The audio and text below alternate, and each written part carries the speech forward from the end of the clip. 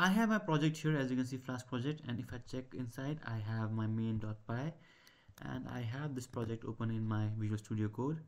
So this is the Flask project, this is main.py, and I have some sample code here that uses Flask. Now if I run this project, I'm getting this error, as you can see, module not found error, no module named Flask. So how can we install this in Python? If you have Visual Studio Code, you can just write the command here in terminal, and you can open terminal using shortcut Control Shift and this tilde character, and the terminal is open. You can write the command here. If you don't have Visual Studio installed, what you can do is you can just press Windows and type cmd, and your command prompt will open.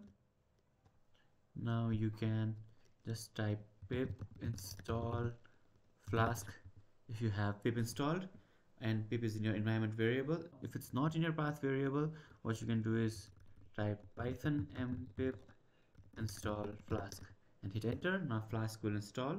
If you don't have pip installed, check the first link in the description, but with newer Python versions for Windows, it should be bundled with the Python installation. Now our Flask is installed, as you can see here.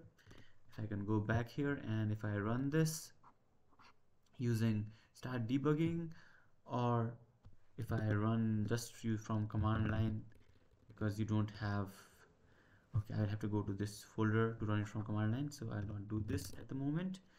So I'll just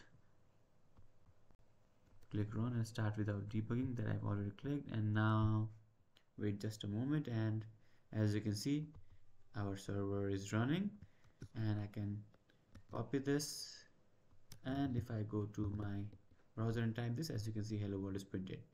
That's how you can install Flask. If you have any questions, let me know in the comments below.